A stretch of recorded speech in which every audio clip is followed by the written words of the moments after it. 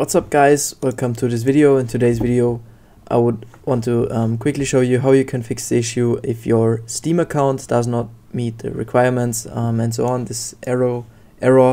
Yeah, stick around if you're interested in that, but before we start right into the topic, I would really like to mention something.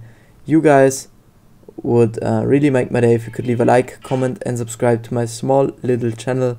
It would mean the world to me, so thank you very much. But let's start right into the topic. What do you need to do in order to fix this issue? First of all, make sure to restart your Steam. So just really restart it and not just minimize it. So on the bottom right corner, click on show hidden icons and then right click on your Steam and click on exit. And then just launch Steam again, click on yes. Launch Steam again as you normally would and then sign in.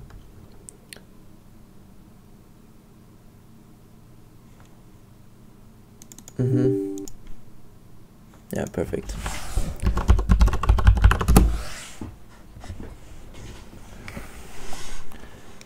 And then just close this here, and then on the top left corner click on Steam, click on settings, and here change over to downloads, and then make sure to clear your download cache. Clearing the download cache might resolve issues or starting apps.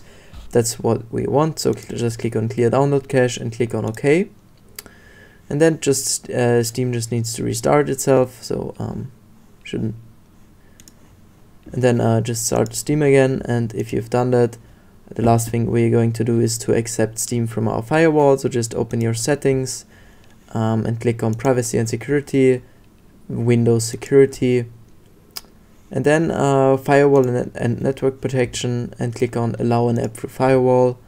And here click on the top right corner on change settings, click on allow another app, click on browse, and then make sure to find your Steam in your program files, and then just select the steam.exe application, click on open and click on add. And in my case Steam is already in the list of exceptions, so I can't add it again.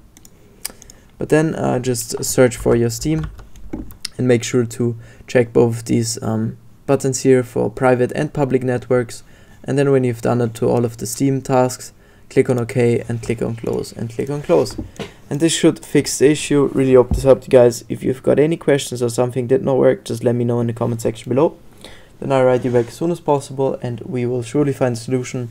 But that's it. Thank you so much for watching. I wish you a wonderful day. See you in the next video. Bye.